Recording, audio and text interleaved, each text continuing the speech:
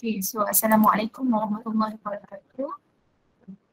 And good morning everyone. Waalaikumsalam. Okay, hari ini kita akan masuk new subtopic and the final subtopic from chapter 5. They are called alkenes. Okay, so this alkene is basically simply hydrocarbons but then with functional group of carbon-carbon double bond. Okay, we'll start with the nomenclature of alkene. Kita takkan spend so much time on this nomenclature since the basic rule for nomenclature is going to be the same as in the alkene. Even if we learn about nomenclature of alcohol or carboxylic acid and stuff, the basic thing is still the same. Parent, the suffix, and also the prefix. Okay, so this similar, tetapi kita ada functional group of carbon-carbon double bond. When you have functional group present in the compound, you need to prioritize the numbering starts from there. Okay. Lepas tu, the numbering must favor the lowest number of carbon bearing the functional group. Ini saya cakap tadi lah. Okay. Walaupun you got substituents nearer to the other end, tetapi kalau the other end you got functional group yang present first, then you must first prioritize the functional group. Okay. And then, the locations of carbon-carbon double bond must be emphasized in compounds name due to the positional isomorphism. Bila kita ada functional group present, means kita ada possibility untuk form positional isomers. Means kalau the carbon-carbon double bond is in between carbon number 1 and 2, then we need to put 1. 1 to indicate the positions of the functional group, not just the substituent. Before this, masa alkene kita tak ada functional group, jadi dia punya locations hanya pada substituents. But now when you have functional group present, then you must indicate the locations of your functional group as well. Okay, if you got more than one carbon-carbon double bond present, you must emphasize their locations and add prefix. Maksudnya kalau dekat carbon-carbon double bond tu nombor 1 dengan 3. So awak kena masukkan 1, 3. Sebab dia ada 2, kita kena tak die. Kalau ada 3, 1, 3, 5, let's say, try in. Tu kan? Okay.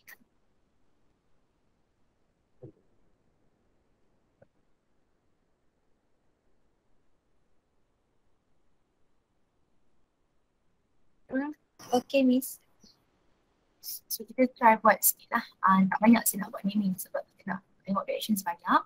Okay, so for the first compound here, could you please tell me who gonna be the parent of this carbon chain?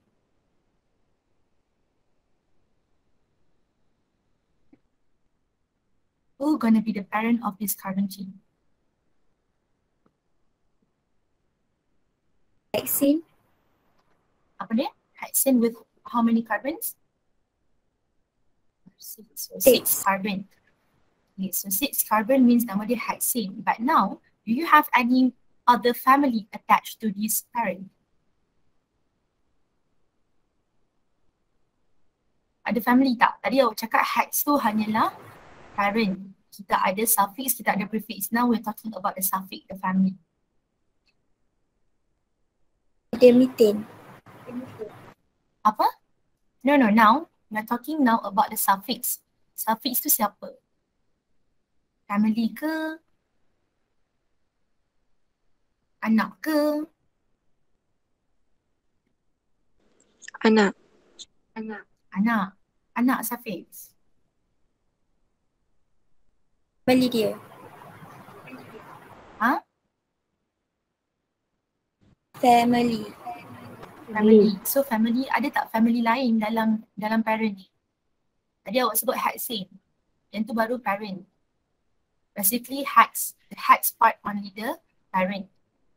The family belongs to whether you have functional group or not. Now in your compound, do you have any functional group present? Yes. Yes, can I know what are they? Carbon-carbon double bond. Carbon-carbon double bond. So when you have carbon-carbon double bond, will the name of the family remain unchanged? Simply A. E. Okay, so instead of having hexane, now we have hexene. Okay, so then your numbering will start from where? From the left or from the right? From the right. From the right, okay. If you look here, if you start from the right, you're going to have these carbon-carbon double bond located at carbon number 1. If from the left, kita akan ada carbon number 2 holding the substituents. If you have functional group present and macam mana? Even though let's say yang ni dekat carbon number 3 pun, awak kena prioritize yang ada double bond instead of the substituent lagi nearer to the other end.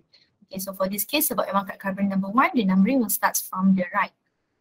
Okay, and then from the right, you know at carbon number 5, we have substituents of alkyl group. What is the name of this alkyl group?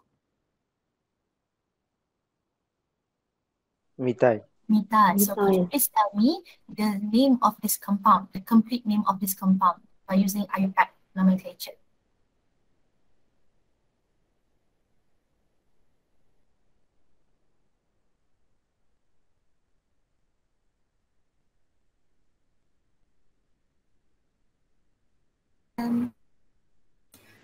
Five methyl hexene.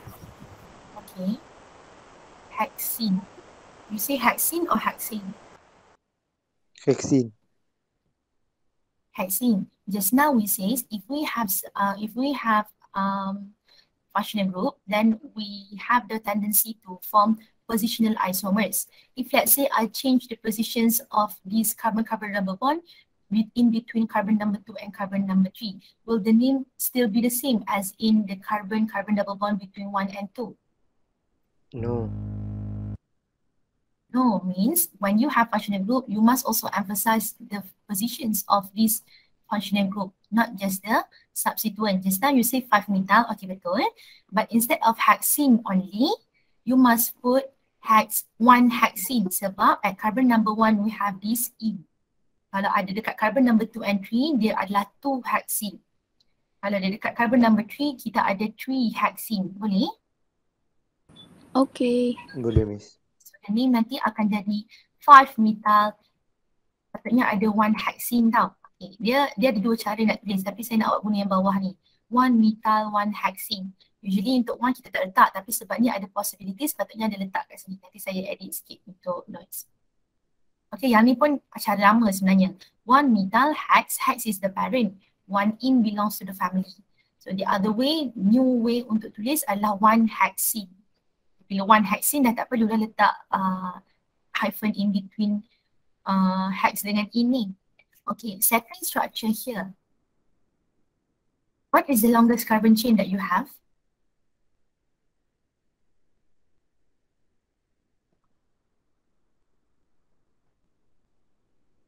How many carbons that makes up the longest carbon chain? 7. 7. So there's 7. The name of the parent should be? 7. Hat. Okay. Now you have functional group present in your compound and they are in. Okay. Now you need to do the numbering. The numbering will start from the right or from the left.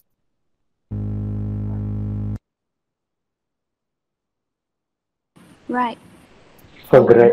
Okay, from the right, if we start from the right, we're gonna have this carbon-carbon double bond in between carbon number 3 and carbon number 4. Means 1, 2, 3. If we start from the left, 1, 2, 3, we got substituents. But this functional group got higher priority than the substituents. Therefore, the numbering will start from the right. Okay, now what is the name of this compound?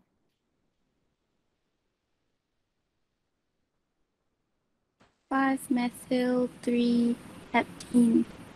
3-heptene. 5-methyl 3-heptene. Now saya tak ubah. 5-methyl 3-heptene. Sekejap saya ubah lah siap-siap. Susah. 1 C. Perasan.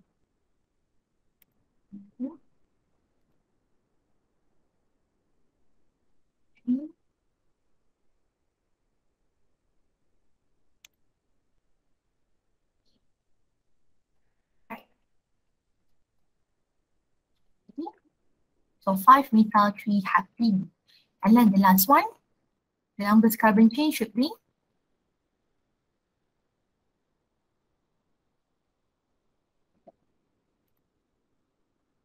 what is the longest carbon chain here? 1, 2, 3, 4, 5, 6 ke? 1, 2, 3, 4, 5, 6. Dua-dua pun sama. Jadi 6 maksudnya? Hexene. Hexene. Okay, but now you have two carbon-carbon double bond present in your compound. So you must put prefix of apa kita nak pakai. Kalau dua kita akan guna Di. di. Okay, now you have the longest carbon chain of hex, and then at carbon number berapa? Kita nak numbering daripada kanan ke kiri? Kanan. Kanan, sebab kita jumpa this carbon-carbon number 1 at carbon number 1 dulu. Walaupun number 2 dan dia ada substituents, kena prioritize the lowest number of functional group, maksudnya positions dia.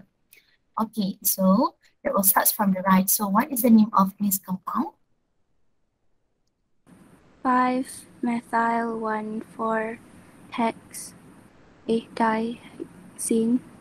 Hexadiene. Okay, hexa tu datang pada hexane kan? Tapi kita nak letak in, so hexadiene. Hexa, sorry. 5-methyl hex 1,4-diene ataupun 5-methyl 1,4-hexadiene. Kalau awak letak 1,4 kat depan, awak kena simpan the hexa. Okay, kalau kita nak tulis yang cara baru kan, nama dia 5-methyl. Okay, instead of 1,4 in between, letak dekat depan tapi ada hyphen. 1,4 hyphen hexadiene. Okay? Okay. Alright. So, now kita proceed dengan nomenclature of cycloalkene. Bila cyclic structure, dia ada sedikit perbezaan dari segi naming dia. Okay, tapi tak banyak lah. Okay, so the first kita panggil the first rule yang kita kena tengok, number the cycloalkenes so that the double bond is between carbon number 1 and 2 and the first substituent has the lowest number possible. Sama juga, kita kena prioritize the locations of the functional group to first be encountered, barulah kita tengok and the substituents. Walaupun awak nampak substituent banyak kat the other side, focus only on the functional group dulu. Kalau ada satu, kalau ada dua, kita boleh check lah yang mana dulu. Okay, let's say you are given this compound. You have two carbon-carbon double bond present in this compound. So, kita nak start daripada mana? Awak kena prioritize this carbon-carbon double bond and their combinations of number is the lowest as possible. Okay, if let's say you start from here, you're gonna have 1, 2, 3. Maksudnya awak akan jumpa dekat carbon number 1 and carbon number 3, right? Yes. Okay, but with no substituents attached to it. Let's say we start from here. 1, 2, 3. Okay, awak akan ada dekat carbon number 1 and 3 juga. Okay, tapi kita ada functional group, kita ada substituents in between. Okay, awak ada dua dah. 1, 2, 3 ataupun 1, 2, 3. Okay, lagi. Boleh tak kita start pada sini? 1, sebab dia nak prioritas kan? 1, 2, 3, 4. So kita ada combinations of 1 and 4. So between 1 and 4 and 1 and 3, awak rasa siapa yang lagi rendah dia punya combinations? 1 and 3. 1 and 3. 1 and 3. So let's say we take the 1 and 3. Which way are you going to take? The clockwise or anti-clockwise? Clockwise ni, anti-clockwise yang ke sini.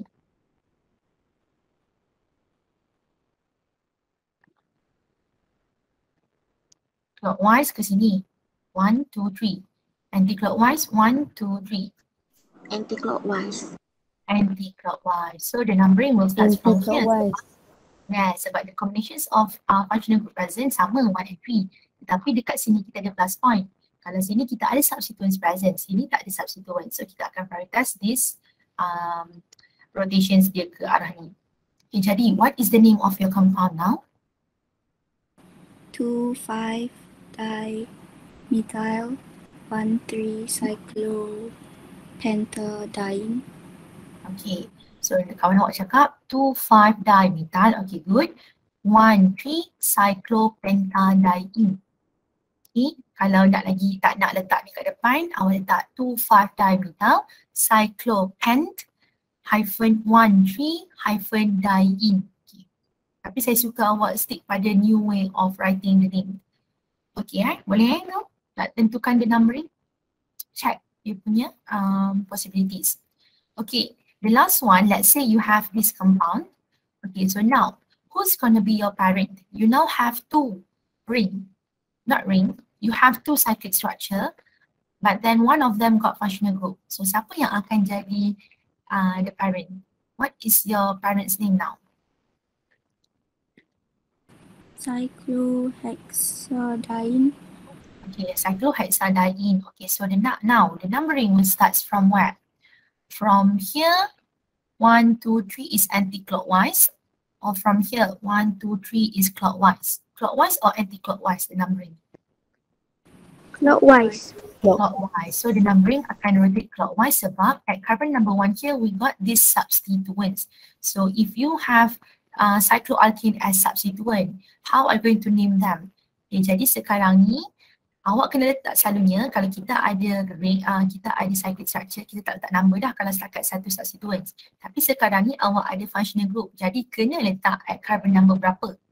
Okay, sebab kita mungkin ada double bond at carbon number 3 juga. Jadi sebab tu kena emphasize this number nanti. So what is the name of this compound? Cyclohexane.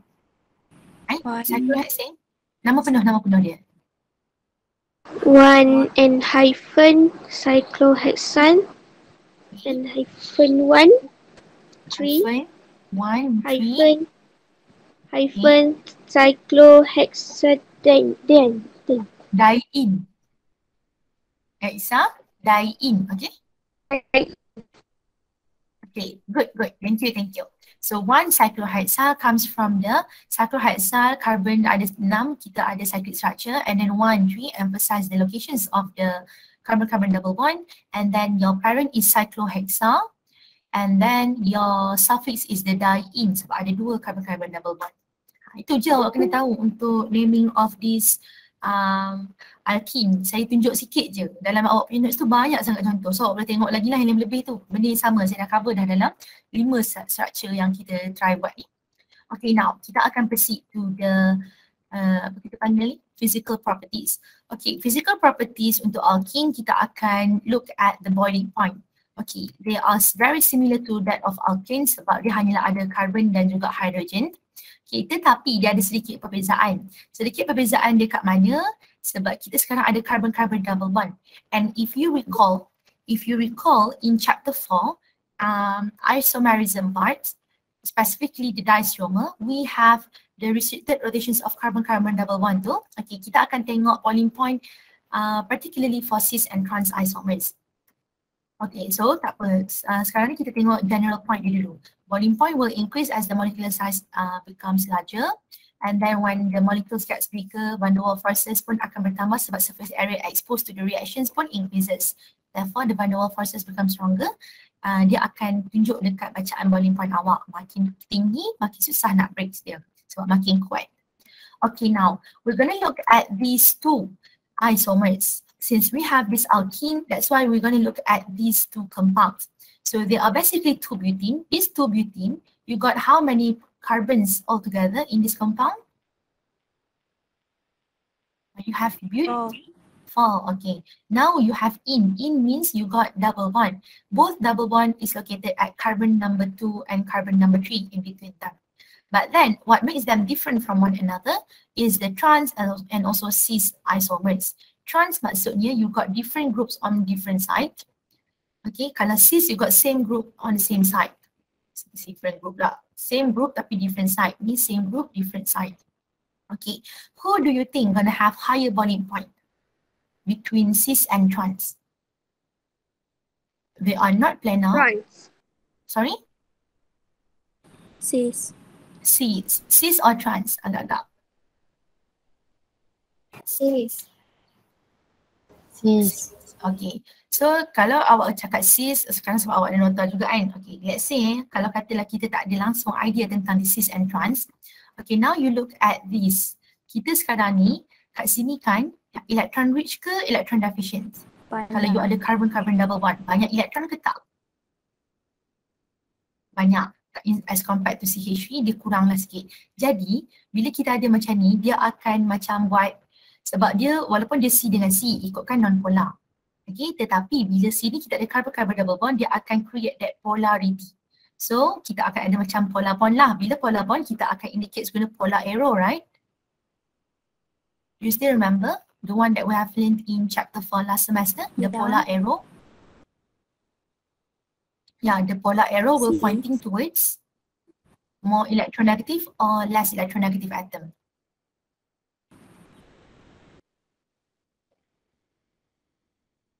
The polar More arrow electronegative. will pointing towards apa? Less electronegative or more electronegative atom? More. More. Okay, so in this case, we have the CH3, CH3 and then C. This carbon-carbon double bond on both side, they got more electrons in them. Jadi macam mana kita nak bagi tahu trans dengan cis butane ni siapa ada higher boiling point, kita akan guna polar arrow. Okay, sekarang ni this carbon-carbon double bond got higher electronegativity than that of CH3. Sebab tu polar arrow pointing towards this carbon-carbon double bond. Also, you got methyl group from lower side here, jadi dia pun akan pointing upwards. Yes. Bila diorang bertembung, diorang somehow akan cancel out each other, right? Yep. Bila cancel out each other, maksudnya dia akan simply jadi macam non-polar lah kan? Sebab tak ada difference dah. The mu. Ingat lagi tak? Ingat. Okay, and then for this cis, okay, even Yes, though sir. they're same side, tapi dia ada satu advantage here. When you have the same side of this CH3, yang ni high electronegativity. So dia akan pointing towards here, dia akan pointing towards here. Jadi bila dia dua-dua pointing towards the same side and then dia tak ada something else yang tolak dia, dia akan jadi berat dekat belah electronegative tu. Jadi dia akan jadi polar. So dia tak akan cancel out each other. So dia akan jadi polar molecule. So sebab itulah cis isomers got higher boiling point than the trans isomers. Okay ke? Faham kenapa cis lagi tinggi? Faham. Okay, next one. Kita nak tengok reactions. Reactions in alkene. Okay, in alkene we got only two reactions. The two reactions are combustions and also free radical substitutions. But then in alkene you got to know the mechanism for only free radical substitutions. Dalam alkenes we have a number of reactions and then we have a number of mechanism as well. Okay, jadi sekarang ni saya akan bagi tahu one by one reactions apa. Okay, bukan semua reactions melibatkan double alkene terus stepwise. Okay, kita ada juga yang baru nak form alkene. Ada yang alkene baru nak buat reactions. Okay, boleh ke?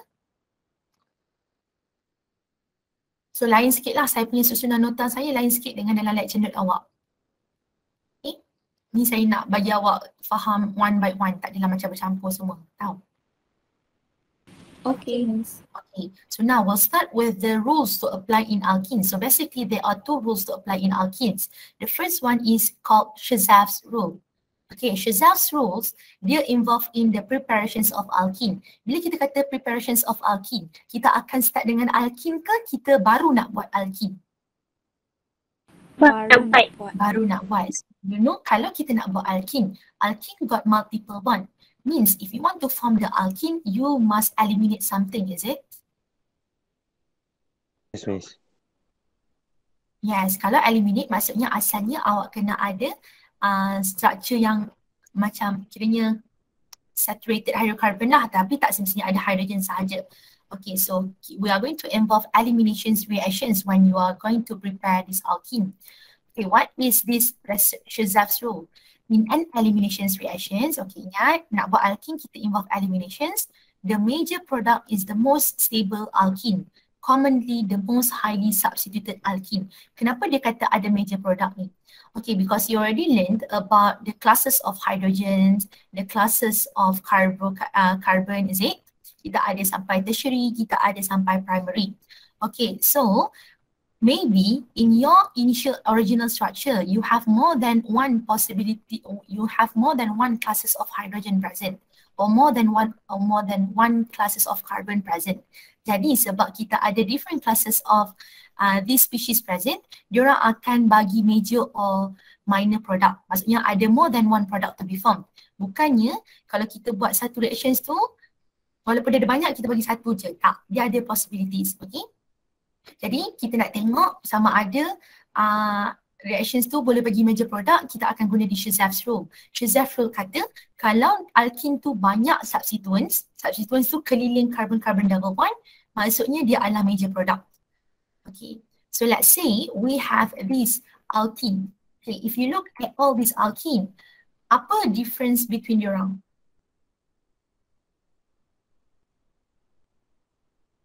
What can you see from this alkene? Number of carbon. Yes, Number of carbon. number of alkyl group kan? Yes, miss. Number of alkyl group. Now we want to focus on this carbon-carbon double bond, and on this carbon-carbon double bond, how many substituents attached to it? Okay, kalau dalam first case kita ada 3. Kalau dalam second alkene ni kita ada 2. Kalau yang the first alkene, yang this third alkene kita ada 1, and this one got no alkyl group attached to it. So when you have more substituents around this carbon-carbon double bond, means the stability of alkene increases. Therefore, this is going to be the major product as compared to this one. Okay. Itu adalah Shazaf's rule. Dia terlibat dalam preparations of alkene sahaja. Kalau soalan tanya, dia dah minta awak buat reactions untuk form alkene, tiba-tiba dia tanya, state the name of rules used in these preparations of alkene. So kena bagilah Shazaf's rule. Okay. Ejaan pun kena betul. Tak boleh eja ikut dan awak je. Ni nama orang. So kalau ada apostrophe, letak apostrophe. Kalau ada lepas, maksudnya dia punya apostrophe tu after S pun kena hati-hati juga sebab ada yang lepas S. Okay. Now, we have 2 reactions involving preparations of alkene. Untuk buat alkene ada 2 cara. One is dehydrations of alcohol. So this dehydrations of alcohol is simply the name of reaction, not the type of reaction. The type of reactions when you are preparing alkene is only eliminations. So eliminations for these dehydrations, eliminations for these dehydrohalogenations as well. But now this is the name indicates how I'm going to start doing this reaction. When we say D here means eliminate. You want to eliminate. Okay, D pun sini eliminates.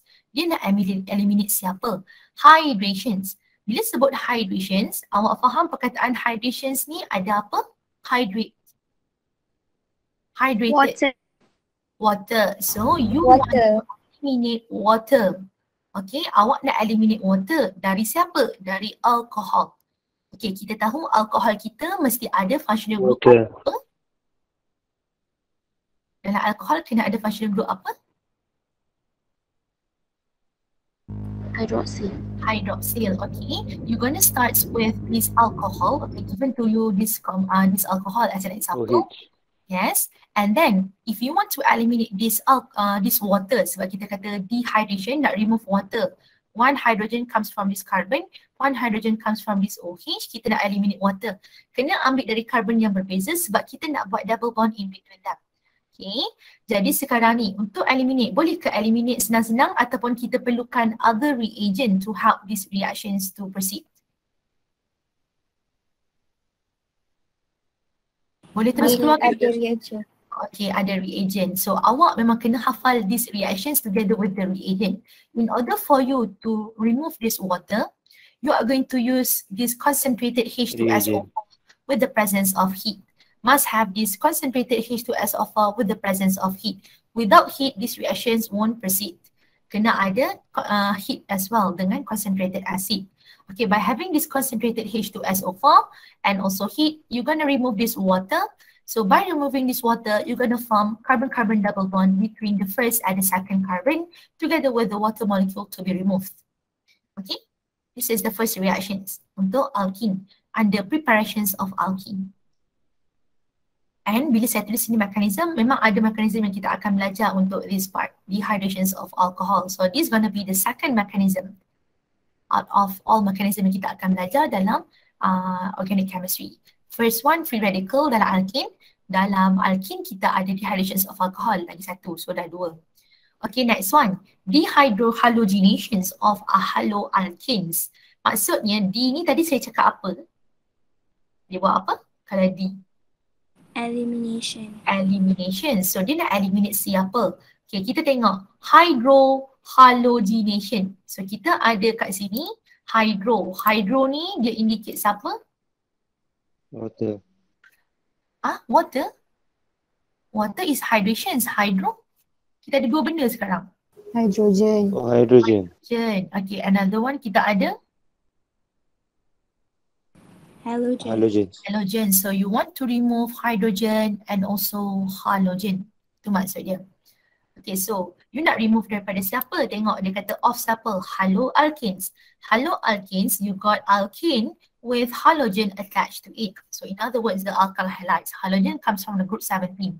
Let's say you have these 1, 2, 2 chloro, 2 methyl propane. Okay, you have 2 chloro, 2 methyl propane and undergo reactions with KOH ethanol with the under the presence of reflux. Maksudnya reflux ni sama macam heat tapi reflux ni dia perlukan air. Air yang support heat, api sahaja.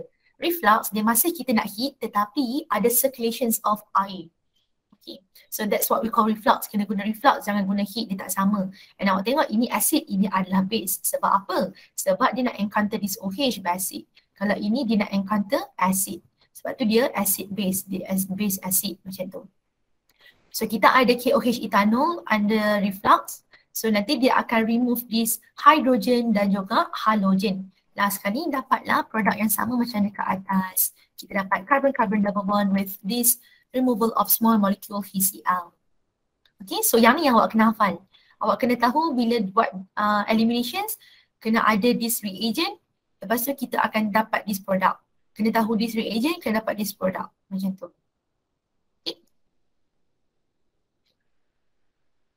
Okay. Okay, so dua reactions dalam alkene kita dah belajar. Now kita nak tengok dia punya mechanism. Okay.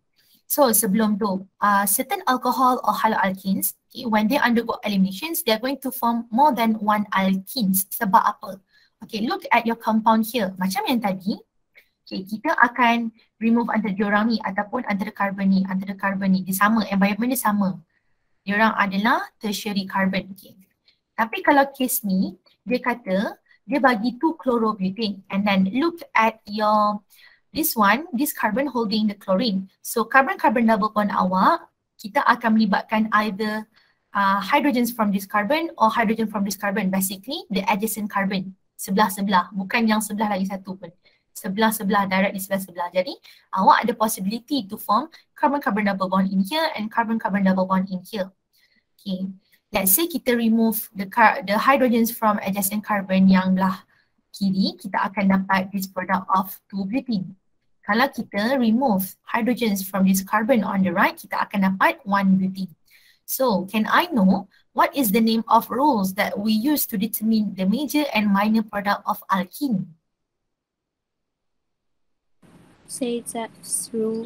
Ya, Shazaf's rule. So, Shazaf's rule cakap apa? Macam mana kita nak determine major product? Kita nak tengok apa dekat dalam alkene tu, ada apa?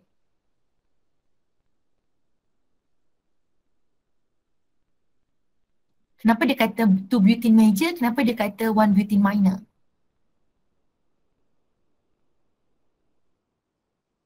Because the major one has the most substituents. Okay, most substituent. How many substituents present now?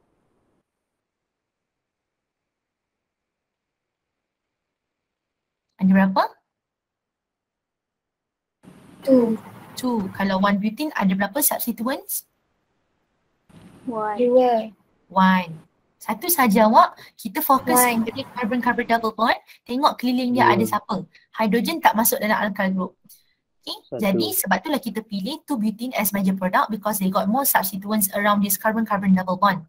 Okay. Bila kita ada more substituents, kita ada tendency to form major product because they are more stable. Okay.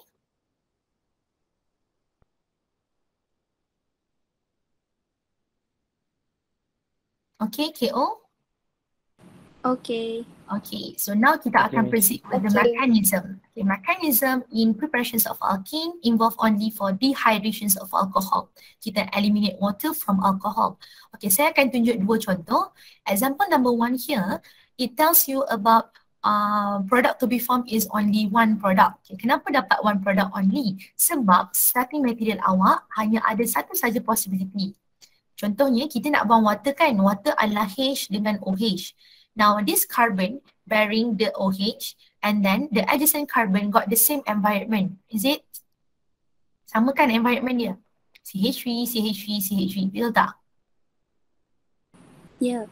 Sekalipun dia remove hydrogen from the adjacent carbon up here, dia akan dapat sama juga dengan yang bawah, dia akan dapat sama juga dengan yang kiri. Sebab itulah only one product of alkene is formed. Okay, kenapa kena tahu one product of alkene is formed dengan one product of more than one product of alkene is formed? Sebab akan ada satu steps yang dia agak berbeza. Bila ada more than one alkene to be formed, awak kena include extra steps.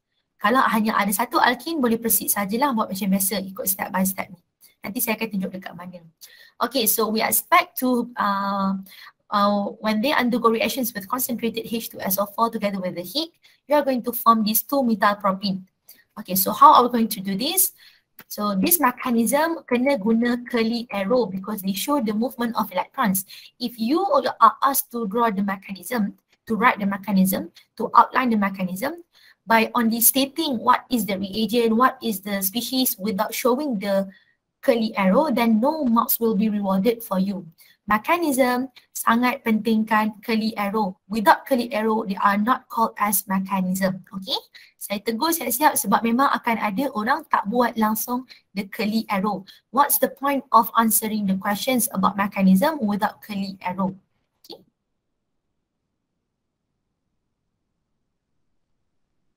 Alright. Alright. So now the first step. The step number one, protonations of alcohol. So you aim to make the alcohol to become protonated. Maksud protonated, kita nak positifkan the alcohol. So you have this alcohol compound to start with. You initially got only OH without positive or negative charge. So you aim to make this OH to become OH plus. Kalau nak dapatkan dia plus, kena donate one of the lone pair to someone else. Okay, so sekarang ni kita tahu the reactions will undergo reactions with concentrated H2SO4. This concentrated H2SO4 is only catalyst. Means towards the end dia akan regenerate, tetapi dia akan digunakan dalam reactions tapi lastly dia akan regenerate. Dia hanya aid the reactions. So the first step you're gonna react these two. Okay, so between these two, who do you think gonna be the nucleophile? The nucleophile means the one to donate the electrons. You want to form this alcohol positive. So this OH is going to be positive. Dia akan donate this one of the lone pair. Jadi siapa akan jadi nucleophile? Alcohol or acid? Okay. Alcohol or acid? Alcohol sebab dia ada extra electron here. So as for the first step, first one of the lone pair from this oxygen at this OH will attack one of the hydrogen at the concentrated acid. Sometimes they gives you H3O+. Sometimes kita guna H2SO4 but usually kita guna H2SO4 lah. H3O+ tu selalunya untuk yang mild ataupun lower acidity. Okay, lepas dia dah attack, adakah dia akan ambil semua ni? Dia ambil hydrogen. Hydrogen boleh buat 2 bond ke kalau kita remain dia as it is? Tak boleh. Jadi the bond between H dengan O ni kita akan breakskan dia. Bila dia breaks, dia akan leave the acid. This acid now will become the electron rich species. In other words, the new nucleophile lah sebab dia ada HSO4 minus. Dia jadi OSO3H negative. Okay, but then the alcohol yang kita ada tadi tu, dia akan jadi protonated alcohol in here. Yummy. Ni awak punya protonated alcohol. Alcohol awak dah jadi positif. So during the first step, your aim is to form this protonated alcohol. Okay?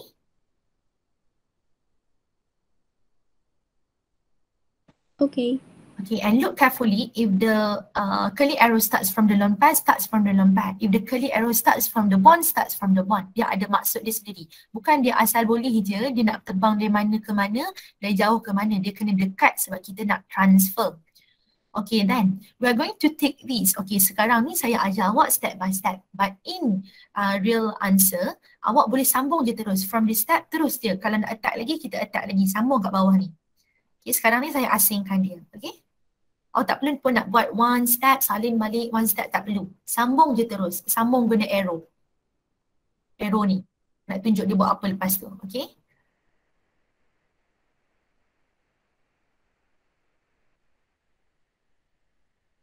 Okay ke? Okay, Miss. Okay, Miss. So the second step, we are going to form this carbocation. What is meant by this carbocation? Apa aim kita? Kita nak jadikan siapa sebagai cation?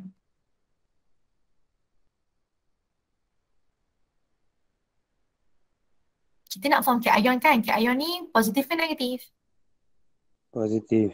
Positif. So sekarang oksigen awak positif. Adakah towards the end awak nak oksigen awak juga positif? No. No, you want to form siapa positif? Carbon. Carbon. Okay, so now look at the nearest carbon now. You aim to have this carbon or this carbon or this carbon or this carbon to be the positive one. Okay, jadi sekarang ni during the second step, you are going to remove water. So how are you going to remove this water? This protonated alcohol ni diorang tak stabil sebab diorang ada positive charge. Jadi kita akan removekan dia terus. Sebab bila kita removekan dia, dia akan jadi water molecule yang stabil. So tak ada masalah lah. That's why kita gives all the electrons on this bonding pair to this oxygen. And then you are going to have this water molecule dan juga carbocation in here. Awak ada carbocation dekat this carbon. Sebab kita remove dia, dia ni tinggal sikit kurang electrons.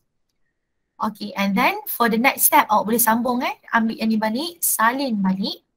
Okay, tunggu. Whenever you have this carbocation, you must check for the possibility for rearrangement to occur. Okay, rearrangement ni dia tak berlaku pada semua compound. Awak baca kat bawah ni. This rearrangement, they only takes place when you have more than one intermediate species can be formed. In other words, if you have more than one product to be formed, akan ada possibilities untuk buat rearrangement. Tapi yang soal dari structure ni kita tahu ada tak lebih pada satu produk akan form? So dia ada satu produk je kita akan form tadi kita tunjuk awal tadi dekat general formula. Satu je. Satu je. Bila satu je perlu tak rearrangement? Tak perlu. Tak perlu. Okay, this rearrangement, dia basically awak nak migrate, awak nak gerakkan sama ada hydride or methanide. Hydride adalah awak nak gerakkan hydrogen, methanide awak nak gerakkan CH3. Awak nak gerakkan pada siapa? Daripada carbon atom adjacent. Adjacent maksudnya sebelah. Bukannya ke dekat carbon yang carbocation ni. Kita bukan nak buang hydrogen or methanide daripada carbon yang carbocation, kita nak ambil daripada adjacent carbon, sebelah dia. Okay, sebab tu nama dia 1, 2. Okay, 1, 2 ni maksudnya bersebelahan. This is 1, this is 2. Tak kisahlah dia duduk kat carbon tengah ke, asalkan dia sebelah-sebelah, nama dia 1, 2. Okay, so from less stable to more stable. Kalau awak dah ada more stable, the most stable carbocation, even though you have more than one product to be formed, you don't have to do this rearrangement. Rearrangement only takes place when you have less stable carbocation, then you have the possibility to form a more stable carbocation. Okay.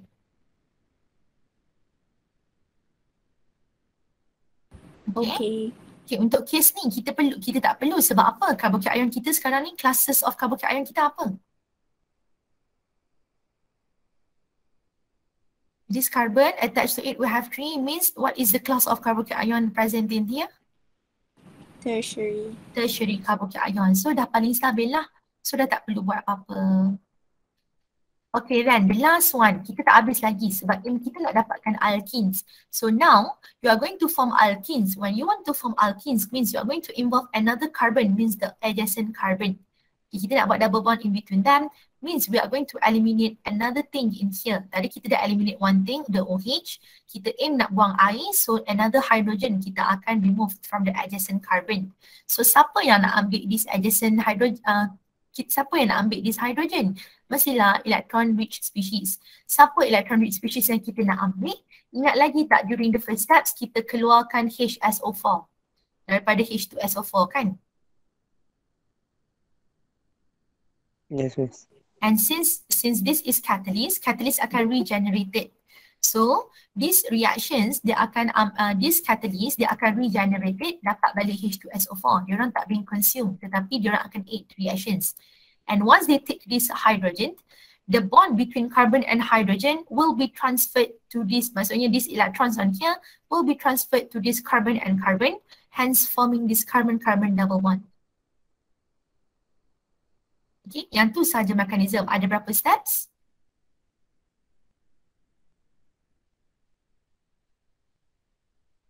Ada berapa Three. steps? 3 steps. So ini 3 steps yang basic untuk dehydrations of alcohol. Okay, sebelum kita habiskan kelas 5 minit, saya nak tunjuk dehydrations of alcohol juga yang melibatkan rearrangement. Okay, saya recall again. What is meant by this carbocation rearrangement? Carbocation rearrangement only needed when you, carbocation rearrangement you must check whenever you have carbocation. Once dekat kita dapat je carbocation, tak kisahlah dalam mekanisme dehydrations, halogenations ke hydrations, tak kisahlah lepas ni pun, ada carbocation, always check for rearrangement is possible or not. Okay.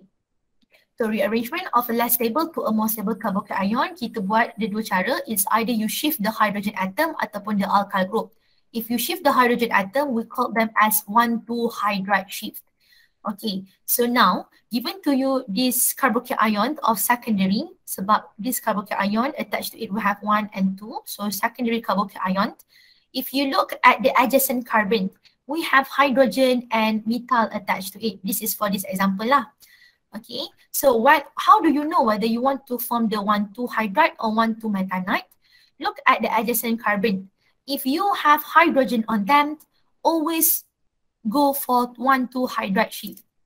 Okay, if you have hydrogen, at least 1 or maybe 2 couple on them, always go for hydride shift. Ada hydrogen, hydride shift. Tak ada hydrogen, baru methanide shift. Walaupun awak ada methyl here, go for hydride. Sebab kalau awak gerakkan dia, so apa bezanya dia dengan dia ni digerakkan? Tak ada beza, secondary juga.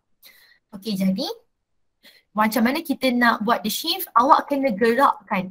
The bond between carbon and hydrogen here, dia akan transfer to carbon tau, bukannya the bond.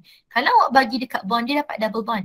Sekarang ni kita nak gerakkan carbocation saja. So hydrogen ni nak gerak ke belah sana. So sebab itulah this bond, dia pointing towards carbon, not the bond. Okay, so once undergo 1,2 hydride shift, you are going to get a new place of this carbocation. Now around this carbocation, you have 1, 2, and 3 alkyl group attached to it. So this is a more stable carbocation.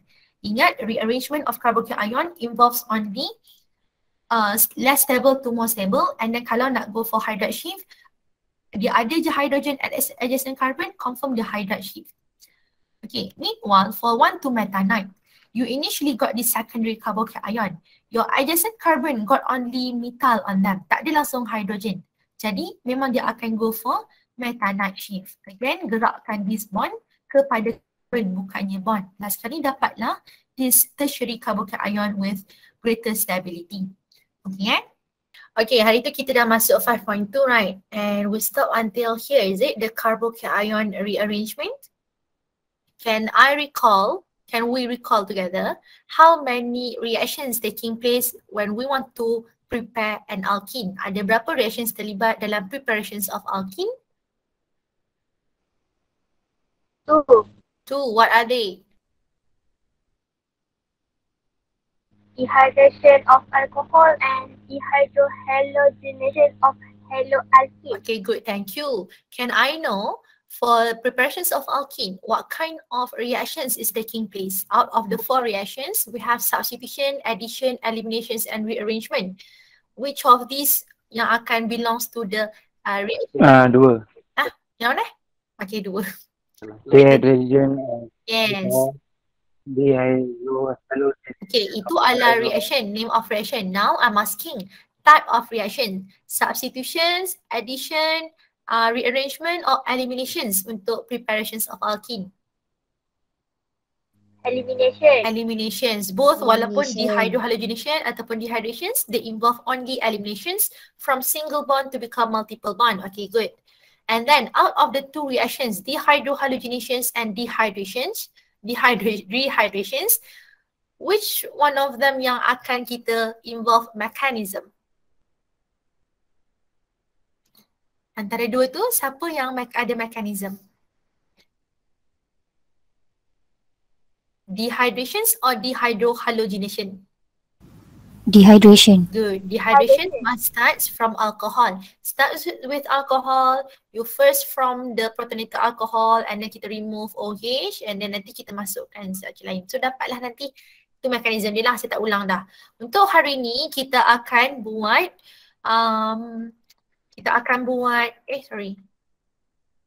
Ini saya dah tunjuk air tu. Still dehydrations of alcohol, tetapi kali ini saya nak tunjuk example number 2 when you are going to form more than one product of alkenes. Okay, how are you going to determine whether you are going to form one product or more product? More than one product. Macam mana kita nak tahu alkohol awak tu boleh bagi lebih pada satu produk? Kita nak check dia punya apa? Bila nak buat alkene, carbon-carbon double bond, kita akan melibatkan dua carbon, is it? Yes. Bila dua carbon, awak ada possibility nak buat carbon-carbon double bond kat sini, buat carbon-carbon double bond kat sini, buat carbon-carbon bond dekat sini. Okay, apa yang membezakan antara produk-produk tu adalah stability of your alkene. The more stable will become the major product. The less stable will become the minor product. So can I know what is the name of the rule that we're gonna use to determine the stability of alkene increases or decreases? Kita guna apa nama rules yang kita dah belajar? Zef rule. Yes, so Zef rule states, apa dia? Dia kata highly substituted alkene will be the one that is most stable. Maksudnya keliling alkene tu, the carbon-carbon double bond, berapa banyak alkyl group attached to it. Okay, macam mana nak tahu you can form more than one product of alkene? If you form double bond here by removing hydrogen and also OH, you're gonna have two alkyl group attached to the carbon-carbon double bond. Itu yang pertama. If you form carbon-carbon double bond between this carbon and this carbon, okay, maksudnya you ada rearrangement of something nanti, okay, kita akan dapat double bond kat sini, keliling dia ada berapa? 1 dan 2 juga. Okay, 1 dan 2. So sama. Okay, lepas tu apa lagi? Kalau carbon-carbon double bond dekat sini, awak akan ada 1, 2 dan berkemungkinan 3. Itu yang kita nak tengok lah. More than one product to be formed. But then, when dealing with dehydrations of alcohol, the reagents is still the same. With this concentrated H2SO4 and heat, you're gonna form from alcohol to become alkene. So we have two possibilities in here. Okay, usually kita akan melibatkan adjacent carbon lah antara kat sini ataupun dekat sini. Kalau kat bawah ni dia punya environment sama dengan lagi satu. Okay, dan dia agak jauh. Kita kena tengok yang adjacent. Now, when you have the possibility to form the more than one alkene, means there are possibility to do the rearrangement as well. Rearrangement bila kita buat? Kalau awak ada secondary carbocation, and then kalau awak nak rearrange, dia akan dapat primary. Saya nak tanya, perlu tak rearrangement steps from secondary to primary? Tak. Tak perlu, sebab rearrangement only happen when you want to form more stable carbocation. Kalau makin jadi tak stable, tak perlu buat rearrangement, okay? Ada berapa jenis rearrangement yang kita belajar? How many types of rearrangement that you learned? The carbocation rearrangement tu? Ada berapa jenis? 2. What are they? The first one kita ada shift apa nama dia? Hydride.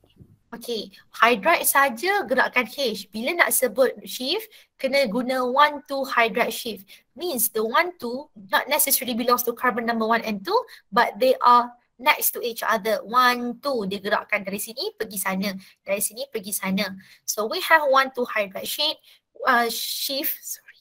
We have 1,2 methanide shift. Okay, macam mana nak tahu hydride or methanide?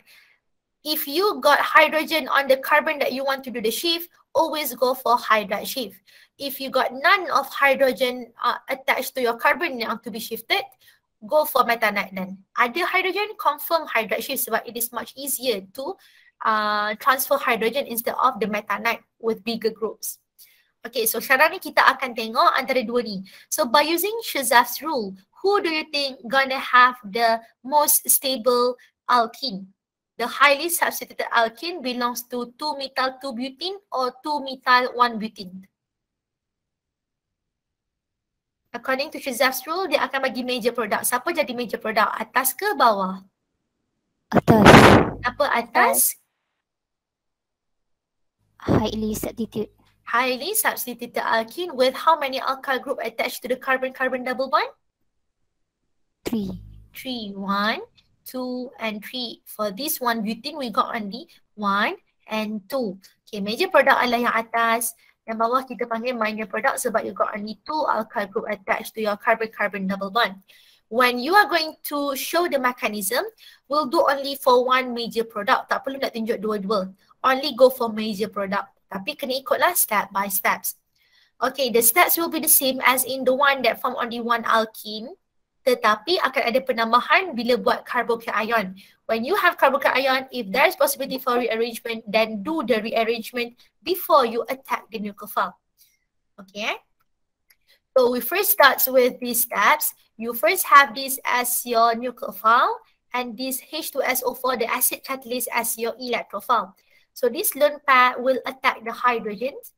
Okay, and then the bond between hydrogen and oxygen will breaks. Okay, you form this O negative here. HSO4, the O negative, the lone pair belongs to oxygen, so HSO4 minus.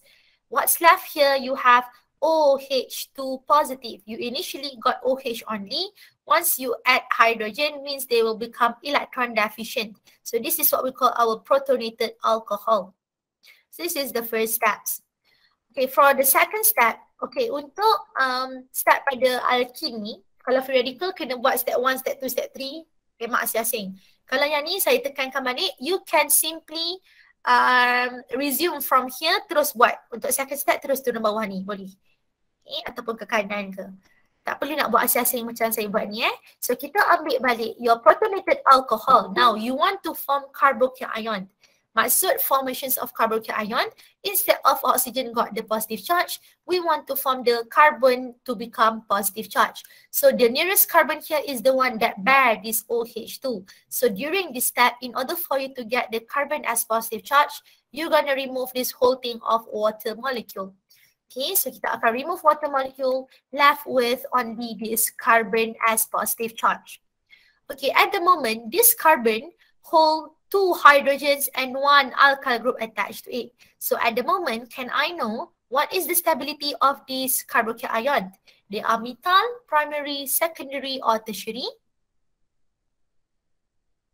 What is the stability of your carbocation now? They belongs to which class? Primary. Primary. So this is a primary carbocation. Do you think there are possibility to form a more stable carbocation? Look at the adjacent carbon here. Okay, look, kita ada carbon kat sini. Kalau kita gerakkan, kita akan melibatkan 1-2 shift. Tapi what kind of shift? Look at this carbon. They have hydrogen, they have CH3. Can they do rearrangement in order to get a more stable carbocation? Boleh tak dia buat rearrangement? Bila ada carbocation, look for the possibility to rearrange them. Now, look at your adjacent carbon. The next carbon attached to this carbocation, they hold this hydrogen and also methyl. Okay, faham ke? Faham, Miss. Check if there is possibility to form a more stable carbocation. Initially, you got primary. If you do the rearrangement, will they get a more stable or less stable carbocation? More stable. More stable. More stable. And I know kalau more stable, kalau kita gerakkan, kita akan dapat what kind of carbocation? From primary to become? Tertiary. Tertiary. Can I know out of the two rearrangement that involving carbocation, siapa yang kita akan buat dalam case ni? Hydride or methanide? Sorry? Hydride. Okay, why you choose hydride instead of methanide? Presence of H. Yes, presence of H, and it is much easier to relocate this hydrogen instead of this big group of CH3. Jadi kita akan buat hydride shift. Ingat yang bergerak tu adalah hydride, means the whole bond between carbon and hydrogen will be relocated to this carbocation, and then this carbocation will be transferred to this carbon. Hence, you will get this tertiary carbocation. Okay, kita buat daripada sini, gerakkan, bukan bagi pada bond. Kalau bagi pada bond, dapat double bond. Gerak bagi kepada C. So, lukisan tu bagi luas sikit, besar sikit. Okay, and then this positive charge akan transfer kepada carbon ni. Hydrogen ni, instead of ada 2, dapat 3. So, we now have tertiary carbocation because we have 3 alkyl group attached to it. So this is a much stable carbocation. Starting from this carbocation, barulah kita proceed to the next steps. Okay, the next steps now, kita akan form alkene. Okay, when you have your carbocation in here, so you have a few possibilities, more than one, to form your alkene. So this carbocation now, kita dalam keadaan kekurangan. Okay, apa yang kita nak buat sekarang, kita look for the adjacent carbon. It can be here, it can be here, and it can be here as well. Okay, antara keliling dia lah siapa. Bila nak buat alkene, kita akan buat double bond. Means you're going to eliminate. Kita nak eliminate another hydrogen. Sebab kita nak buang alkohol, kita nak buang air, tadi dah buang OH, tinggal hydrogen. Hydrogen datang pada adjacent carbon, not on the carbocation itself. Okay, jadi kita akan fokus pada major product. Kalau awak remove from this hydrogen, you will get minor product, Z. Kalau buang hydrogen ni, dapat double bond dekat 1 dengan 2 kan? Ya. Dia jadi minor. Okay, kita nak major. Kalau remove kat sini pun sama dia punya environment. Jadi kita akan remove dari this hydrogen. Okay, what will happen during these formations of alkene? Okay, one of the lone pair from the nucleophile. Your nucleophile is basically your HSO4 you generate during the first steps. They are the catalysts. So this catalyst of H2SO4 will regenerate it. And then once the hydrogen been taken, this bond between the carbon and hydrogen will be transferred to this single bond. Bila bond bagi bond, dapatlah multiple bond macam ni. That's how you get your major product. Okay, clear? So dapat balik awak punya acid catalyst. Catalyst kita tak consume during a reactions. They just aid the reactions. Can I proceed, class?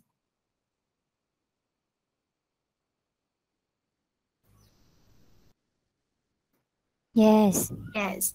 Okay. Major product. Okay, now tadi kita dah settle untuk preparations of alkene, the rules to apply when you have prepared an alkene, how to determine the major and minor product.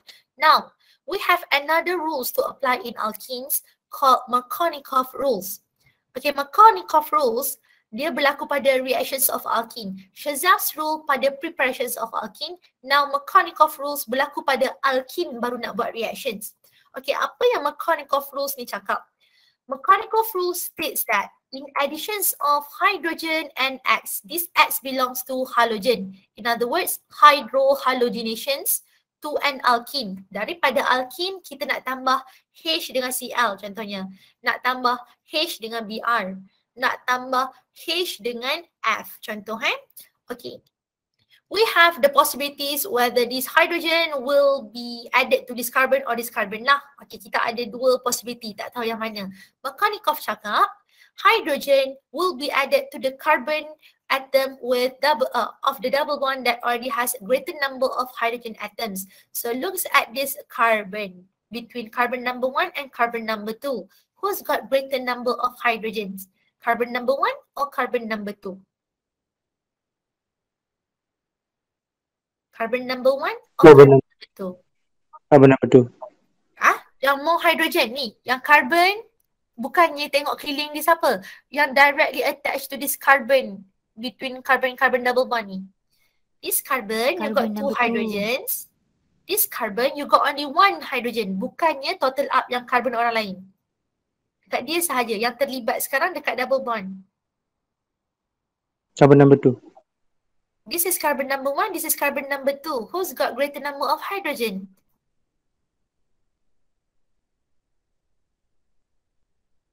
Number 1. Carbon number 1 got 2 hydrogens. Carbon number 2 got 1 hydrogen. Carbon number 3 that is not even as part of our alkene here got 3 hydrogen. So kita takkan tengok carbon hydrogen dekat carbon ni. Kita akan tengok carbon double bond sahaja. Because we want to perform additions reaction, we want to add 1 here and 1 here.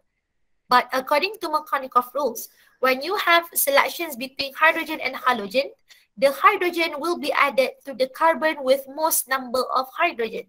So in this case, the first or second carbon got more hydrogen on them. The first one. The first one means the hydrogens will be added to the CH2 while the X will be added to second or first? First. First dah masuk hidrogen. Kalau dah masuk hidrogen kat sini, dah ada 4 bond. Bond ni dah pecah. Boleh ke masuk jadi 5 bond? Carbon? Tak. Tak boleh. Jadi dia masuk carbon nombor berapa? 1 ke 2? 2. Nombor 2. So X akan masuk dekat carbon number 2. Maka kau senang je. Hydrogen will be added to greater number of carbon with greater number of hydrogen. Okay. So nanti dapatlah macam ni. CH3, CH ada kita punya halogen. Okay, now. So bear in mind the Markovnikov rules. Kita hanya akan apply whenever it states follow Markovnikov rules. Kalau dia kata anti-Markovnikov, sebaliknya. Right. Dia bukanlah semata-mata halogen. Dia boleh jadi OH ke, dia depends. So tengok dekat rules yang mana. Okay, this hydrogenations. Hydrogenations means sebab kita ada alkene, the only reactions taking place is addition. Bukan the only, sorry. Kita akan pecah kepada 2. One is additions, another one is oxidations. Sekarang ni kita tengah cater for addition. Kita simply nak demolish the multiple bond, become only the single bond by adding the things. Okay, bila melibatkan alkene, melibatkan 2 karbon, jadi yang nak masuk pun 2 benda. Tak boleh masuk satu sahaja, nanti tak stable. Okay, hydrogenations means you want to add hydrogen. Your hydrogen must be H2. So we want to add hydrogen and hydrogen. So you initially starts from alkene with the presence of catalyst, platinum, palladium or nickel. Okay, kita akan dapat this kind of product. You simply add hydrogen gas. Okay. Dan dia masuk dekat karbon yang terlibat sahaja. Dia bukan masuk dekat semua karbon. Boleh ke kelas?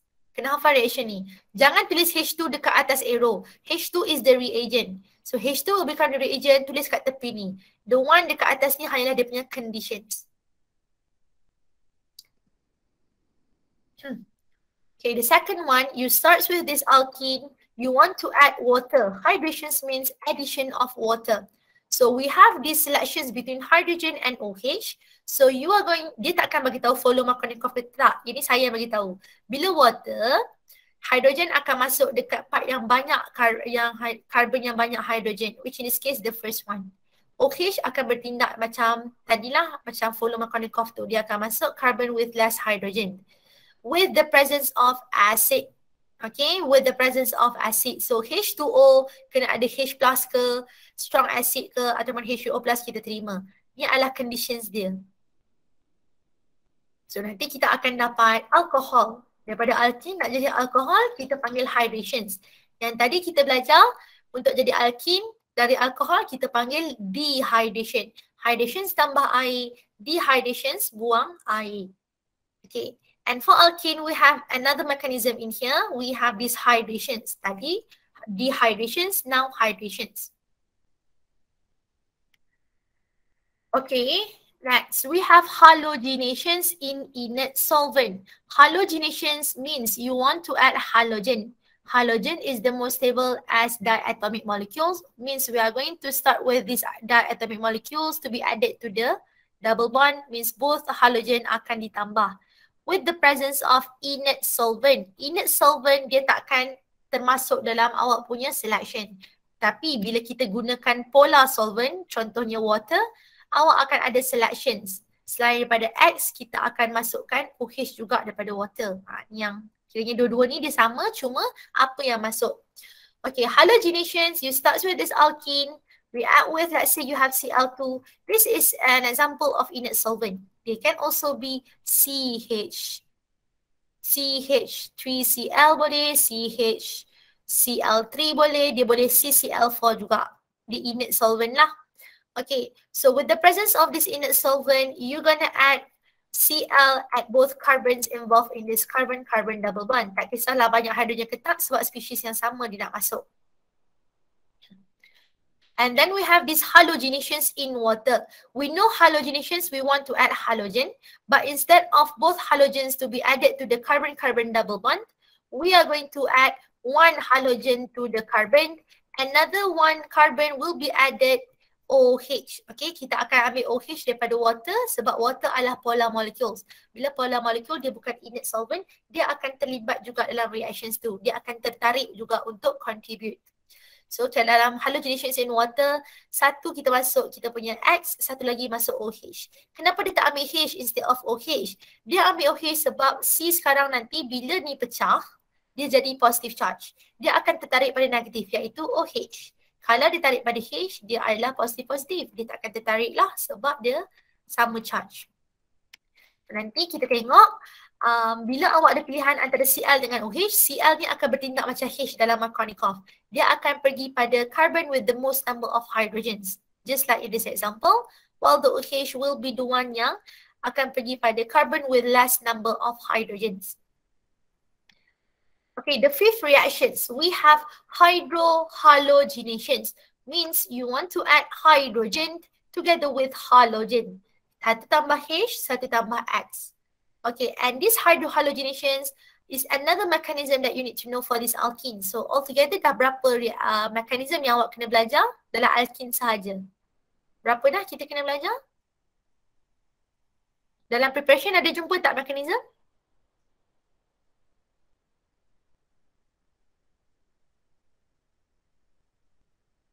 Ada tak reactions mechanism dalam preparations of alkene?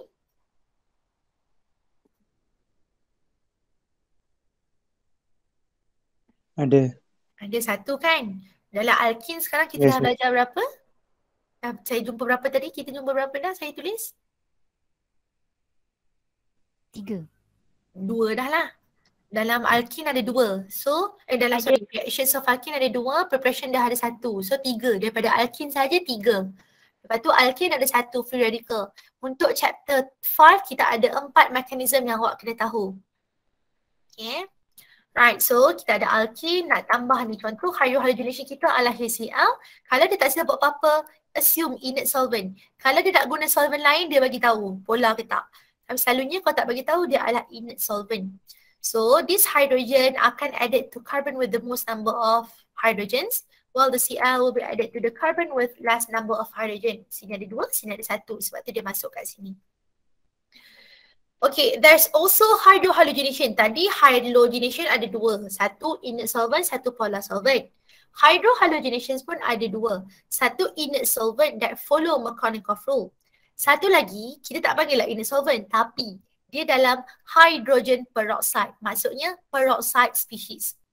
Okay, when you have hydrohalogenations and in the presence of hydrogen peroxide or acid peroxide, okay, dia automatic akan follow anti-Markovnikov rules. Kalau Markovnikov cakap hydrogen masuk dekat carbon with the most number of hydrogen, kalau anti-Markovnikov dia terbalik. Hydrogen will be added to the carbon with less number of hydrogens. Got it? Follow and anti. Okay, anti-Markovnikov hanya berlaku pada hydrohalogenations in peroxide species. Okay, let's look at the peroxide species. Dia ada 2 jenis. Kalau disebut hydrogen peroxide, dia sama ada tulis H2O2 ataupun HOOH. Kalau ikut structure formula dia macam ni, HOOH. Kalau kita kata acid peroxide, so mungkin dia akan melibatkan alkyl group juga. So dia ada alkyl group atau ada OO, something macam tu. Kadang-kadang disebut peroxide. Kalau tak sebut peroxide, tengok structure dia macam mana. Usually, dia akan berlaku pada HBr sebab HBr sangat selektif. Okay. HCl ni jarang lah. Unless stated guna peroxide, barulah kita buat anti-Markovnikov. But usually, anti-Markovnikov ni, bila ada peroxide, berlaku pada HBr. So, nampaklah produk dia terbalik. Kadang-kadang soalan, dia bagi awak produk apa, dia minta awak suggest nak guna conditions apa. Kalau awak tengok kat sini banyak hydrogen tapi yang masuknya Cl, kita boleh suggest dia adalah hydrogen peroxide or acid peroxide. Dan dia do not follow Markovnikov rules. Okay, untuk reactions of alkenes tadi ada berapa reaction untuk addition sahaja? 6. Reactions of alkene ada 2 jenis. Satu addition, satu oxidation. Yang saya tengah tunjuk sekarang addition. Kenapa addition? Dari multiple bond jadi single bond. Additions pula kita ada berapa jenis? 2, nucleophilic dengan electrophilic. Dalam case addition ni, electrophilic or nucleophilic additions taking place in alkene? Nucleophilic. Additions of alkene daripada multiple bond jadi single bond. Okay, itu addition. Antara H2 dengan double bond, carbon-carbon double bond, siapa nucleophile? Alkene ke H2? Alkene. Alkene will be the nucleophile. Now look at your product. Siapa yang kita add? Alkene ke hydrogen yang kita add? Hydrogen. Hydrogen is the electrophile or nucleophile? Electrophile. Means these reactions taking place is electrophilic additions or nucleophilic addition. Electrophilic addition. Electrophile being added. That's what we call electrophilic additions. Awak kena tahu electrophilic additions berlaku pada compound jenis apa. Dia bukannya ikut dan. Electrophilic additions hanya berlaku pada alkene. Nucleophilic additions berlaku pada haloalkene. Jadi kena tahu spesies apa yang terlibat baru kita tahu type of reactions. Type of reactions is very important to know. Memang itu adalah soalan yang paling ditanya. Dia takkan tanya name of reaction, dia tak tanya hydrogenations ke hydrations. Dia tanya type of reactions. Bila tak tahu type of reaction, tak tahulah produk apa nak dapat, isn't it? Yang saya tunjuk sampai 6 ni semuanya adalah electrophilic addition. Addition only. So ada berapa semua total additions reactions dalam alkene? For now? 6. 6. Eliminations ada berapa?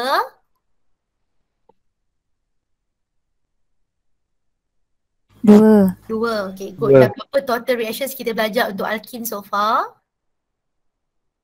8. 8. Dalam 8 ni berapa mekanisme yang kita akan belajar? Dalam 8. 3. 3. Ya. Satu dah belajar dalam preparations of alkene. Okay, sekarang ni kita nak belajar yang lagi 2 dalam alkene additions reactions in alkene. So the first one is hydrations. Hydrations, you want to add hydrogen and OH. H dengan OH, water lah. Okay, so this is the general formula, general reactions awak. Whenever you are asked about mechanism, first you need to write the general reactions. Then only you can start with your mechanism. You have this alkene to react with water with the presence of acid, strong acid. Then only you can form your product of alcohol. Bila tambah water, kita akan dapat alcohol. So how are we going to get from this to this? Kita akan go into a series of steps.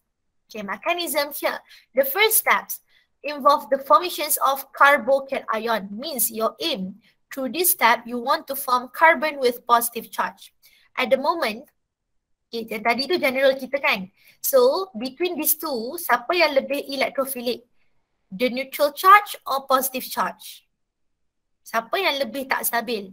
Neutral or positive charge?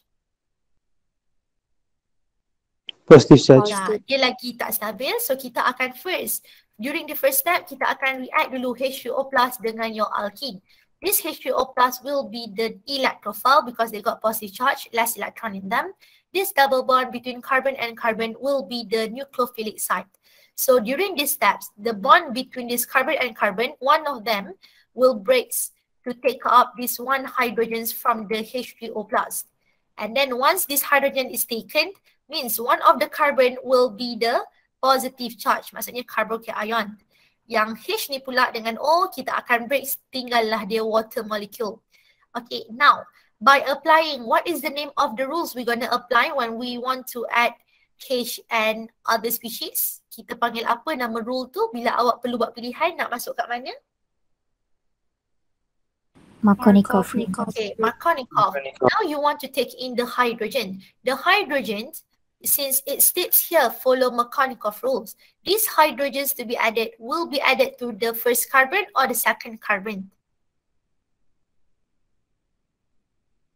The hydrogen here akan pergi dekat first carbon or second carbon. Look at the how many carbons attached to this carbon. Hydrogen that attached to this carbon. Hydrogen nak masuk mana? Karbon nombor 1 ke karbon nombor 2? 1. Karbon nombor 1 Number sebab 1. Have more hydrogen. Yes, more hydrogen on the carbon. Jadi, kita akan dapat hydrogen dekat atas ni. Means, spesies carbon yang tak dapat apa-apa, dia akan jadi the carbocation, is it? Yes, yes. Okay, now you have formed your tertiary carbocation. Whenever you have carbocation, you must check for the possibility to do the rearrangement. Do you need rearrangement for this tertiary carbocation? Do you need to do sort of rearrangement in here since you already have this tertiary carbocation? No. No, because you already have the most stable carbocation, kan? Okay, it is not Yeah. necessary for you to do rearrangement each and every time you form the carbocation. Only if there is possibility to form a more stable carbocation, then proceed with the hydride or methanol shift. If not, you can simply proceed to the next steps. Okay, the next steps, by having this carbocation, the tertiary carbocation, kita akan form protonated alcohol. How are we going to form protonated alcohol? Means your alcohol OH got positive charge on them. The O got positive. So, macam mana kita nak buat? We know we have water molecule and another water molecule released in here. Kita akan ambil one of the water molecule to be the nucleophile. Now, this water molecule will be the nucleophile. This carbocation will be electrophile. So, the directions of arrow is from carbon to oxygen or oxygens to carbon. The curly arrow will pointing towards carbon or towards oxygen? Oxygen to carbon. Oxygens to carbon, because the oxygen now is a nucleophile. On your nucleophile, you got this nucleophilic site. You got extra electron to be donated to this electrophilic site with less electron on them. So pointing towards this, they're pointing towards this carbon. Make sure the lone pair to this carbon means you're gonna form another bond in here between carbon and oxygen. So by having this carbon and oxygen bond, means the electron surrounding this oxygen gonna be 2, 4, 6, 8, still octet, but then the valence electron now is 1, 2, 3, 4, 5. Instead of 6, they got only 5. That's why they got positive charge on your oxygen. By having this oxygen with positive charge, this is what we call your protonated alcohol. During these steps, you aim to form this protonated alcohol. Okay, so proceed with this protonated alcohol. Kita akan buat the steps number 3. So you want to form only the alcohol. At the moment, you have this protonated alcohol, unstable species. So what are you going to do? You have another water molecule. The water molecule now will become the nucleophile or electrophile.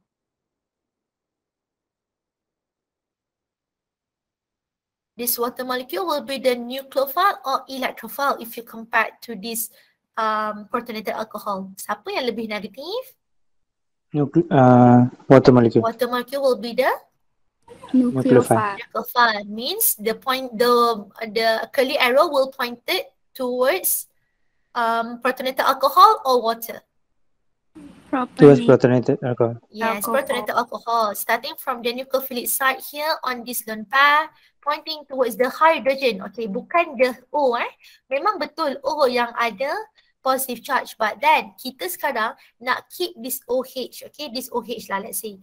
OH sebab kita nak form alcohol. So, instead of pergi attack O, kita attack H. But then, the bond between O dengan H yang akan kita breaks to form the alcohol. Okay, nampak tak? Macam mana dapat benda ni? Boleh ke? Attack ambil H, bond between them breaks, gives all the electron to this oxygen. That's why you have 2 lone pair on here instead of 1 in here. Because the 2 electrons comes from the bonding electron just now you have broken here. And lastly, you will regenerate your acid catalyst, right? Kan tadi kita ada H3O plus as your acid catalyst. Dapatlah balik. Boleh?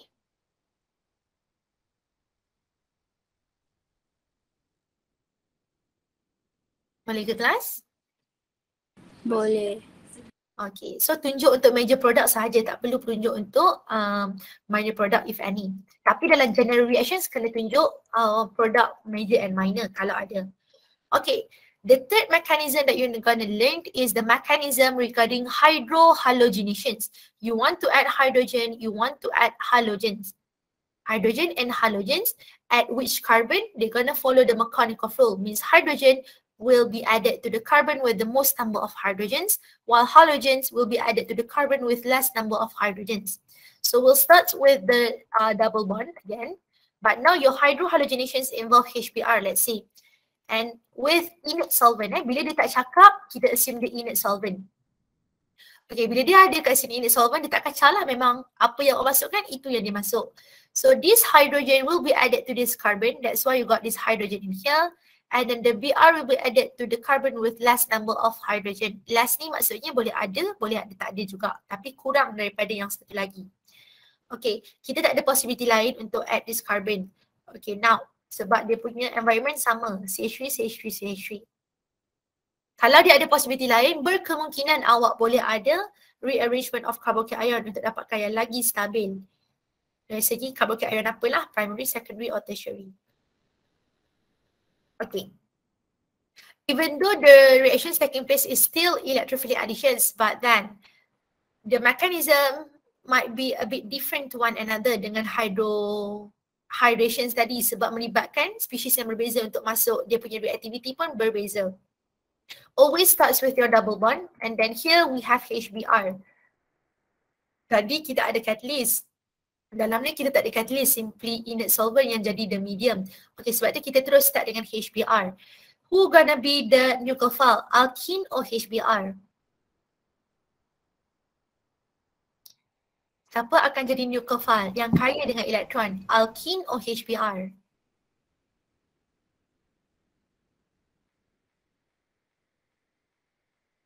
Alkene. Alkene. So alkene, the nucleophilic site is on this carbon-carbon double bond, and here this HBr, the nucleophilic site is the H. Okay, jadi kita akan take one of the hydrogen and then breaks the bond between H and Br. You're going to form your tertiary carboxyl ion together with this Br minus. Now, is there any need to form a more stable carboxyl ion instead of this tertiary carboxyl ion you have formed ni? Perlu tak kita nak dapatkan yang lagi stabil? No. Tak perlu. Jadi rearrangement tak payah. Terus proceed dengan second step. Having this tertiary carboxyl ion, you want to add Br, right? Sebab kita nak masukkan halogen pula. Hydrogen dah masuk, sekarang nak masukkan halogen. So this Br now act as a nucleophile with electron rich nature. You want to add this one of the lone pair to form a bond with this carbon. Maksudnya dia akan attack this electrophilic site on this carbon, carboxyl ion. Jadi dia akan attack kat carbon. Dia takkan buang apa-apa sebab dia memang nak tambah sahaja. So dapatlah Br dekat sini. So mechanism for hydrohalogenations is quite straightforward. You simply add hydrogen then you add Br. Kalau hydration sahaja, you first take up the hydrogen, then you form the protonated alcohol, then only you can form the alcohol by removing the one of the hydrogens on your protonated alcohol. Dia ada 3 step. Hydrations 3 step, hydrohalogenations 2 step. Tapi yang ni tak ada rearrangement. Kalau ada rearrangement, kena tambah another steps lah dekat sini. Jangan attack dulu baru rearrange. No. Dapat carboxyl ion, rearrange dulu baru boleh attack. Itu pun ikut keperluan. Kalau boleh lagi stabil. Kalau dah paling stabil, dah tak perlu. Apart from having additions reactions in your alkene, we also have another reactions. Okay. Tapi reactions ni, dia bukanlah kata tak ada melibatkan addition. No. Okay. Bila kita sebut oxidative cleavage of alkene, dia melibatkan more than one basic reaction. Mungkin dia ada campuran, memula dia add, lepas tu dia eliminate, tu contoh dia. Memula dia eliminate, lepas tu dia add. Okay, jadi dia tak termasuk dalam addition, substitution, rearrangement ataupun elimination. Dia adalah campuran. So kita asingkan dia. Kita ada eliminations, kita ada addition. Also we have this oxidative cleavage. They belongs to oxidations. Yang tu faham ke? Sebab tu saya pecahkan dia 3 macam ni. Oxidative cleavage ni dia buat oxidation. Dia adalah campuran elimination dan any other reactions lah yang basic tu. Tapi dia bukanlah whole solely addition sahaja. Faham?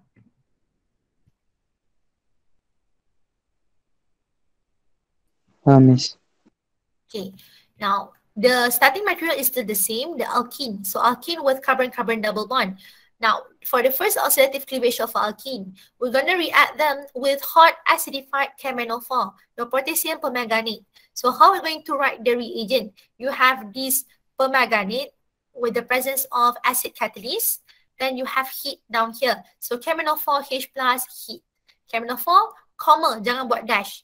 Comma, ataupun jangan buat macam hyphen ke apa. KMnO4, comma H. Comma here means at the same time, they react together. Kalau ada nombor, dia melibatkan, kena buat satu dulu, baru dua. Kalau comma, kekalkan comma. They're happening all at once. And then with the presence of heat. Okay, bukan reflux. KMnO4 H plus heat maksudnya reactions with hot acidified KMnO4. So reactions with hot acidified KMnO4, apa yang awak akan dapat? Okay, you're gonna involve these steps. Dia bukan mekanisme, cuma nak dapatkan produk, kena buat cara ni, baru tahu produk apa kita dapat. Bila kita sebut cleavage, means you are going to cleave bond. Bond apa? Bond pada alkene. Tadi kita belajar homo and hetero involving only single bond. But now in oxidative cleavage, we are going to cleave these two bonds together. So first we need to cleave this bond between carbon and carbon. Maksudnya dia akan terpecah. Carbon masih double bond tapi tak ada apa-apa tepi ni. Carbon masih double bond. Okay, now the product to be formed will depend on how many hydrogen attached to each of these carbon.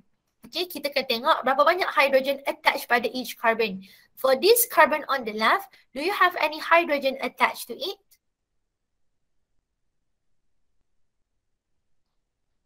Once they are cleaved, they are no longer a compound. So kita dah pecah jadi dua compound lah. Okay, carbon yang kiri kita tak ada hydrogen. If there's no hydrogen attached to this carbon double bond, at the carbon yang carbon-carbon double bond tu, means you're gonna form ketone. Do you still remember how does ketone looks like? Ketone. Kena ada carbonyl group, attached to it adalah carbon, right? So bila tak ada hydrogen, kita dapat ketone. Okay, lepas tu apa lagi? Kalau you have one hydrogen on your carbon, means you're gonna form carboxylic acid. Okay, macam mana dapat ni? Don't bother with the mechanism. Ingat je apa dia akan jadi. Kalau you ada two hydrogen attached to it, dia terus akan jadi CO2 and water. Got it?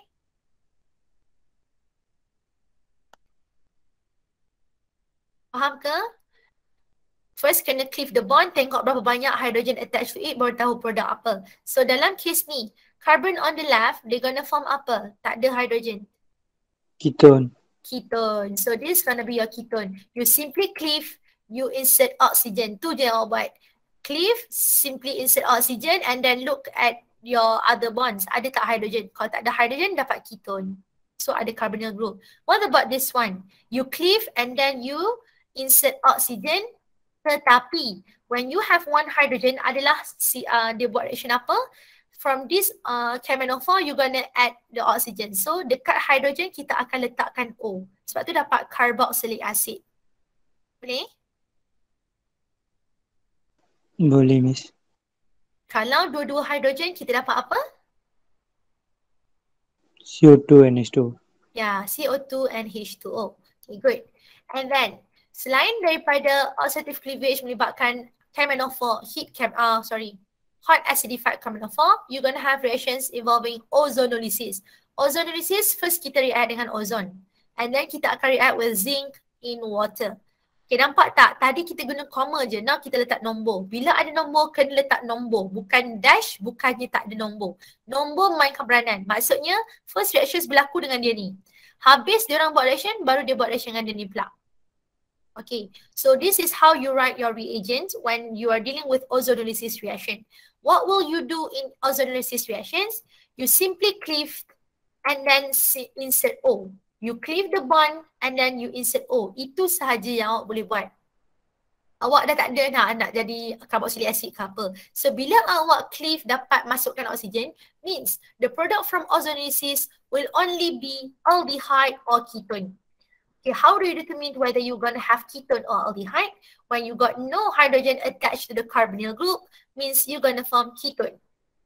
This is the first carbon on the left. And then as for the carbon on the right, you got one hydrogen on them. Kalau ada dua sekalipun, Bila kita ada carbonyl group, dia akan jadi ketone. So ozonolisis hanya dapat ketone or aldehydes sahaja. Reactions with hot acidified carbenophore will form either ketone, carboxylic acid and CO2 and water. Ikutlah, depends hydrogen yang ada kat dia. Okay, so ada itu sahaja berapa? 8 campur 9, 10. So 10 reactions untuk alkene. Kita ada eliminations, additions and oxidative cleavage. Okay, since you learned about hydrocarbons, we have 5.1 alkane and 5.2 alkenes. So how are we going to distinguish whether they are alkene or alkene? Okay, kita akan guna unsaturated test. Ini kita panggil dia chemical test. Chemical test ni memang ada untuk kita check whether they are alkene or alkene from the reagent in the lab. So what is the functions of this unsaturated test? We want to test the presence of carbon-carbon double bond. If you have carbon-carbon double bond, means they are going to change the color of the solution. Let's say macam tu. Another function is to distinguish whether they are alkene or alkene. Okay, we have 3 unsaturated tests altogether, the chemical test lah.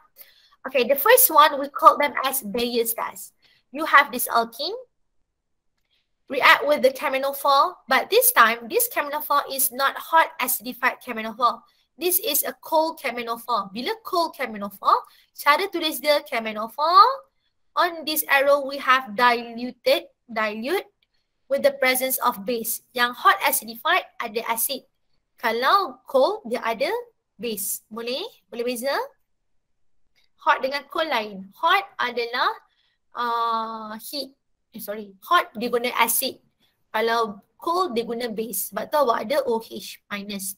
And then together with cold kat sini. Okay, once the reaction is taking place, okay, bila reaction is taking place on alkene, dia akan buat addition. Okay, kita akan dapat product of diol. From this reaction, we gonna add 2 OH group on your alkene. So you first form this diol. Diol means alcohol, tetapi ada 2 alcohol, ada 2 hydroxyl group attached to your compound. And together with it, we have this precipitate of MnO2. Okay, manganese. Okay, so sekarang ni, bila sebut brown precipitate, bila ada arrow ke bawah, maksudnya precipitate form. Kalau arrow ke atas, gas released. Okay, so bila dia minta awak keluarkan chemical test macam yang nak jawab, kena keluarkan semua ni together with the observations.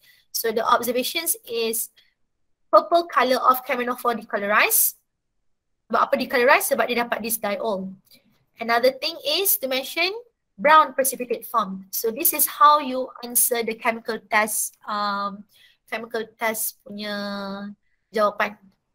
Okay, this is the first step, the first test. Okay, saya nak habiskan lagi 2 test je. Sikit lagi. Okay, then we have bromine test. Bromine test in inert solvent. We know bromine test is basically the halogenations lah. You want to add halogen. So when you have this bromine test in inert solvent, you're gonna add 2 Br on your carbon-carbon double bond. So what is the observations here? Okay, basically bromine test in inert solvent dan bromine test in water, their observations is the same. Either or, awak boleh bagi salah satu, bukannya bagi dua-dua, salah satu. Bromine test in inert solvent, bromine test in water. Observations is reddish brown color of Br2 decolorized. Maksudnya bromine test ni, bila awak ada alkene, undergo chemical test with bromine in water, you gonna get this Br and OH, means reactions taking place, ada observation. Contohnya kita ada alkene, kita react dengan bromine dan juga water, akan ada ke berlaku reactions dalam alkene? Yang kita belajar tu, ada tak bromine in water dalam alkene? Tak ada, Miss. Tak ada. So kalau alkene dia akan bagi observation.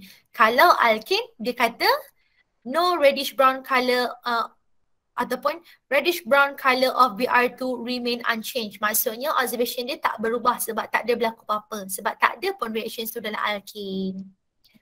Itu sahaja untuk 5.2. Awak belajar reactions, awak belajar naming, awak belajar reactions, ada 3 jenis, eliminations, additions dan oxidative cleavage. Dan awak belajar chemical test to differentiate between alkane and alkene. Alkene, since they are going to form reaction, means there is positive observation. Kalau alkane, sebab tak ada pun reactions yang tu berlaku pada alkane, means the observation is negative. Maksudnya negative result lah. Tak ada observations yang kita nampak.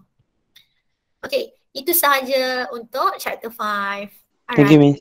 Okay, bye. Thank you everyone. Assalamualaikum.